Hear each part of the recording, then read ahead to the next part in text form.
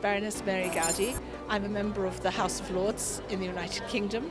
I'm also, besides working with legislation to make change, I'm also on the board of a number of non-profits who can try and make change. I've just finished being on a select committee in the House of Lords on sexual violence and conflict, which is really vital at the moment that we make change around this. I admire Melanne Verveer.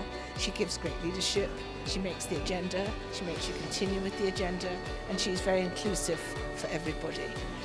Also, she brings together other people to the table, and those people take the messages further out.